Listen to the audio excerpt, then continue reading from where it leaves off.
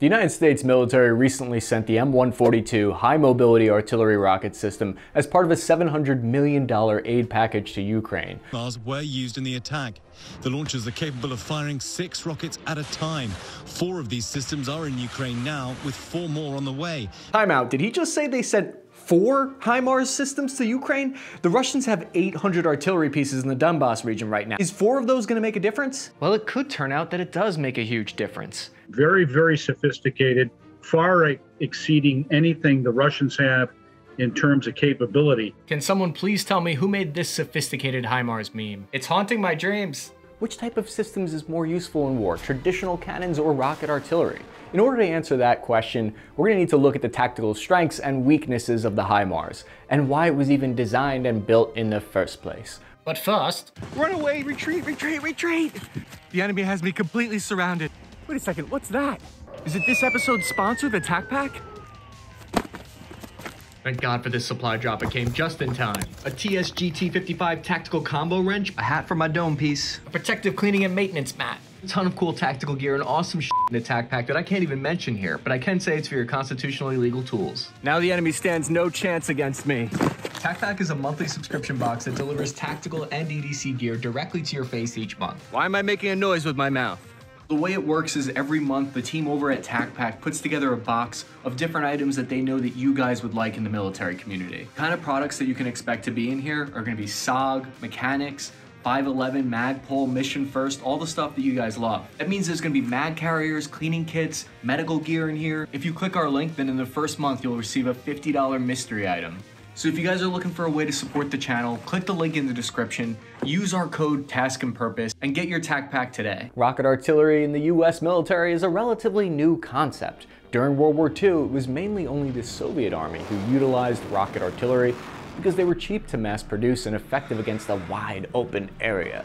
The plan was to overwhelm the enemy with that volume of fire. The psychological effects of rocket artillery are frequently noted since they have a loud screaming noise and they land in this large open radius. These early low accuracy unguided rockets often had worse bark than they did have bite. I've even seen larger fireworks shot off at parties in Florida. On the other hand, the United States Army chose to stick to conventional cannons for decades, choosing instead to focus on narrow point targets. All of the effort was put into making weapons that were more accurate and precise. The reason being was more of a logistical one than a sympathetic one. It's simply more expensive to ship large quantities of artillery munitions across an entire ocean where they were fighting in Europe.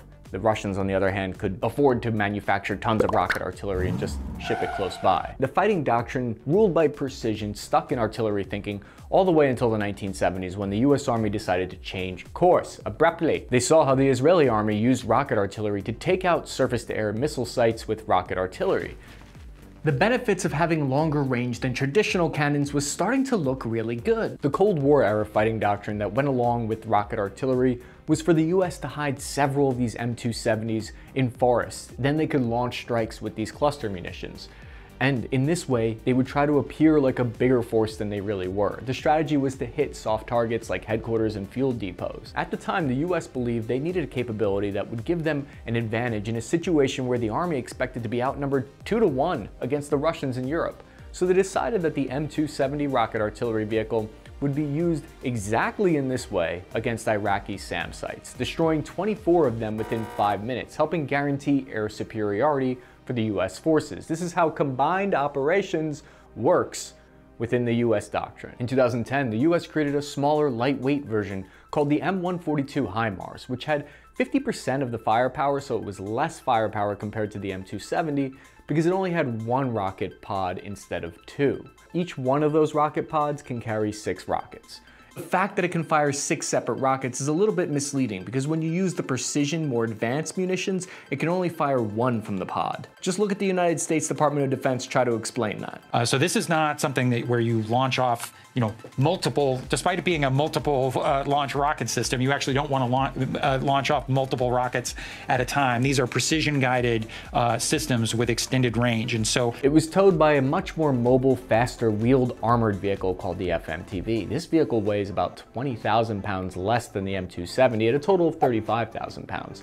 The wheeled HIMARS is much faster than its predecessor, with a top speed of 85 kilometers or 53 miles per hour. That's about twice the max speed on road. There is a debate about which type of rockets were sent to Ukraine, and it's no small matter. The answer to the type of rocket sent makes a huge difference whether or not it will make that much of a difference for the Ukrainian forces. The capabilities vary widely.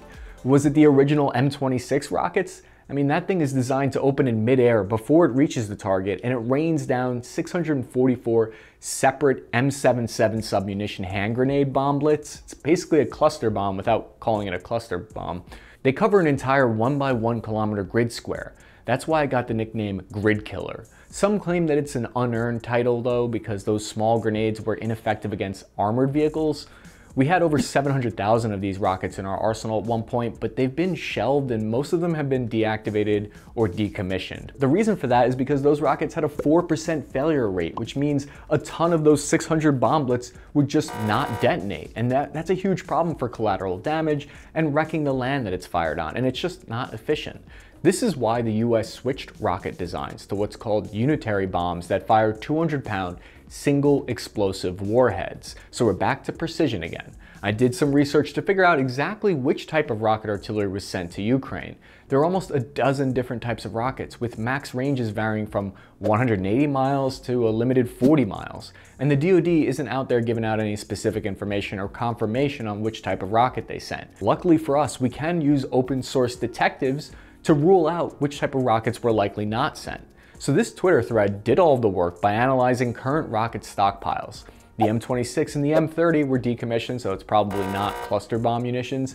The ATAC-MS missiles, which the DoD said they would not send to Ukraine, probably because they're afraid of Ukrainian artillery firing these rockets 180 miles deep into the Russian homeland, which could be seen as justification for Russia launching nukes in retaliation. The HIMARS will allow them to do is to get greater standoffs. So right now, the howitzers we provided them have about a 30-kilometer range. The HIMARS have more than twice that, which will allow them, even with fewer systems, greater standoff. And the other thing that distinguishes this is an extraordinary amount of precision. This leaves only a few possible options for what we could have sent. It'll likely either be the M30A1, the M31, or the M31A rockets. All of these are 200-pound unitary bombs, and Lockheed Martin has produced a total of 60,000 of them, leaving them a large stockpile to send. It's possible they sent the improved version, the M39A1, which has a 500-pound unitary warhead that the US still uses, but they only have 513 that were produced, and we know from combat reports 47 of those were used in Iraq and Afghanistan, so that only leaves about 466 left. I don't think that they sent that one. Keep in mind though, the Russians have been reported to be using cluster munitions with their rockets on entire cities. So these rockets that the US are sending, they have critical GPS guided ability, allowing them to strike targets 40 miles away, which is about twice the range compared to conventional artillery. But it's a very different fighting doctrine compared to the Russian one. Even though rocket artillery was originally meant to be this area weapon for the US military, they couldn't help themselves from going back to the philosophy of quality instead of quantity. So the HIMARS relies on high training and operator skill, something that could be potentially a problem when you're trying to train soldiers on it quickly. But unfortunately, it requires training, it requires a logistics train, and those are things that still need to be worked through to get those in the actual hands of those who need to fire those systems. Training will take a couple of weeks, 3 weeks, we think, to get the Ukrainians trained on how to operate the system. There'll be some additional training for maintenance. It works best when target coordinates and GPS data is sent straight from a UAV that's targeting an enemy. So the UAV sends that target data to the HIMARS computer fire control system. This then automatically creates a ballistic firing solution for the rocket, and the single warhead is meant to hit the single target. On the other hand, the Russian artillery needs to be manually optically sighted, so it takes up to 12 minutes for them to do that. Then they're able to fire a volley of 12 rockets. Each rocket opens up and drops hundreds of 9N235 submunitions over the target. It's area target rocket artillery versus point target. One of the downsides of using rocket artillery is that it sends a large visual and audible signature. Every time you fire, it's difficult to hide after firing them because it kicks up a bunch of dust and smoke from the rocket exhaust. Artillery duels are defined by this game of cat and mouse. That's why it's important for rocket artillery to be on wheels so they can relocate quickly, because they're going to be seen quickly. The downside to depending on these highly technologically advanced units like the HIMARS is cost. You can't afford to lose them. The M142 goes for around a total of $5 million each, around $2.95 million for the launcher, $600 for the FMTV carrier, plus each one of the M31 rockets costs $100,000 each. An advantage of the US rocket artillery is that it can reload quickly with only 5 minutes of time, thanks to this crane lifting operating system. Still slower than conventional artillery though, which can shoot 2 rounds per minute sustained. The Russian counterparts for rocket artillery takes up to 20 minutes to reload. If the United States were to send a few platoons of HIMARS and hundreds of these technologically advanced rockets, then it could make a huge difference on the battlefield. But that's far from reality. Working, they're proving their worth. Let me show you a photograph of what HIMARS can do to Russian logistics. These are images of Russian ammunition dumps exploding after reportedly being struck by missiles from a HIMARS system. Previously, Ukraine could not reach these munition dumps. The fact is, we're only sending 4 HIMARS and Russia knows it's almost an empty gesture. On the other hand, if we gave them more systems and higher powered rockets, it might provoke Russia into launching missiles at a NATO base. It's a tough decision for the DoD to make and for the government to make, but if they were to miscalculate, it could lead to a larger global conflict. Putin already threatened to strike new targets that they haven't yet been hitting if the US sends more of these long-range weapons. The best case scenario for the Ukrainian armed forces using these is to identify expensive equipment and raise the cost of war for the Russians. Outside of that, this isn't going to offer them much new capabilities than they already have. These US rocket artillery pieces have never been used in this role that they were originally designed for, this artillery versus artillery. They're untested when it comes to long-range precision artillery duels because the United States military hasn't fought against an enemy who has artillery abilities for decades, not in this massive sustained war. If the United States were to have a sudden change of heart and send the latest rocket technology, they would send the precision strike missiles from Raytheon. It has a range so long that it had to be capped in order to not break international treaties for many years. It can hit a target at 500 kilometers or 310 miles, and they were able to make it small enough to fit 2 of them in the pod instead of 1. It can now go further than 500 kilometers though, because the US backed out of an intermediate long-range nuclear force treaty in 2019 under President Trump. There was something of a controversy about it at the time about whether or not that was a good idea to leave that treaty. Some said Putin was already developing these hypersonic long-range missiles that violated the treaty, so why should we cap ourselves at 500 kilometers? Others said that it would make the world less safe to leave the treaty. I'll leave those big boy questions up to the officer types.